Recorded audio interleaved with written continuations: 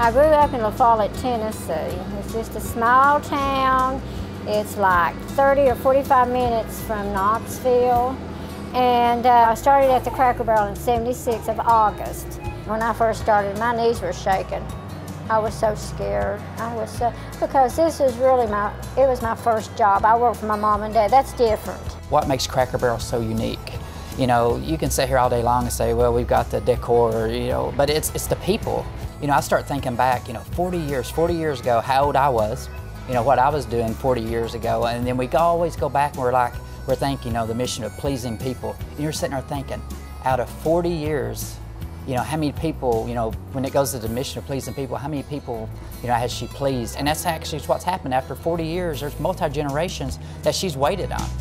My mother started in November of '76. We worked night shift for about 27 years with the Cracker Barrel. It was a lot of fun. It wasn't just like work. I enjoyed the people. I enjoyed interesting people that we would get. I mean, some of them's got some real, you know, things that they've done and trips they've made and things like that. I really enjoyed that. I guess I'm more of a people person. Whether she knows the guests, like they're her regulars, or somebody she just met for the first time that just drove off the interstate and they've never been here before. She talks to them like she already has them in her home. She goes that extra step, and you know, when it goes there again back into pleasing people, you know, she does. That's her main thing, is making sure she takes care of each and every one of them, and they love her. Cracker Barrel's in her heart. It's in her blood. You know, I think that she lives and breathes Cracker Barrel.